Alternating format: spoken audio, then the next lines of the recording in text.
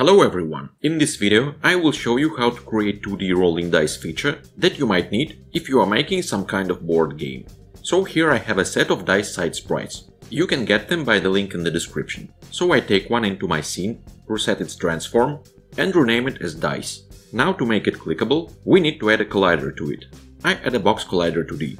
Okay. Then, to have a chance to change dice sprites dynamically via script, we need to put those into resources folder. So create resources folder, and inside this folder create another one subfolder and name it as dice sides. Then select all of the dice side sprites and drag and drop them into that subfolder. Here we go. To make this feature work, we use dice script. Here it is commented, so you can easily get how it works. Add the script to dice game object. That's it. Now we can hit play and see how it works. We can click the dice, which seems like rolling, reading some random value in the end that is shown in console. Hope you liked this tutorial. Thank you for watching. See you next time.